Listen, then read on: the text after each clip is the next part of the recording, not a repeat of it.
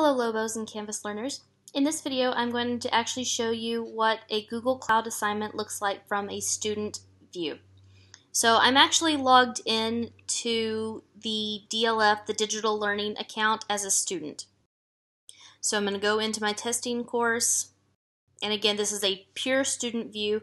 Normally I would have this option, but because I wanted to show you the Google Cloud assignment, it's a little bit different. Because that truly connects to your Drive, you can't see the content in student view because you can't authorize the test student's Google Drive. It's complicated to explain, but basically just know that what I'm showing you here is what your students would see in the live version of your class if you were using a Google Cloud assignment.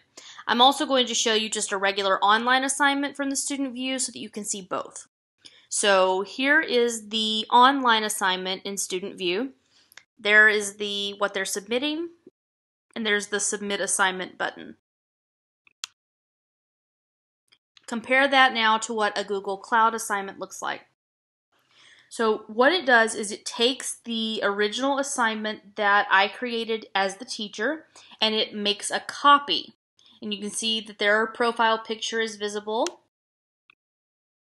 So right over here, there's me, Digital Learning. That's my Digital Learning student Misty right there. Versus when I created the doc, it was actually my profile picture that showed. So this is now my copy. This box may be too small for some of your students to work in. So what they can actually do is they can actually click on the hyperlink, and that's going to open up a new tab. But here's what's great. Anything that they type in here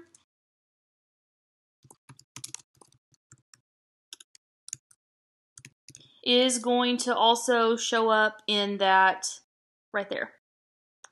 So when they're done typing in this window, they can just close it and everything is auto-saved because this is a live copy of that same document. This is just here if that window is too small for them to work in. So again, this is the exact same doc. Digital Learning. And again, just to click over in this other tab, Digital Learning, there it is. If I close it out, nothing's lost because I'm working in the same doc and that's two different places.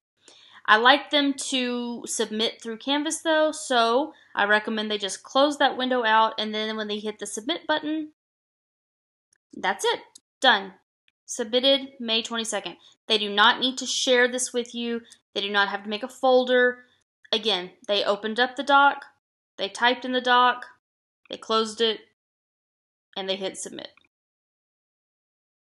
That is how a Google Cloud assignment looks on the student side. If you have any questions about Google Cloud assignments, please reach out to any member of the Digital Learning team.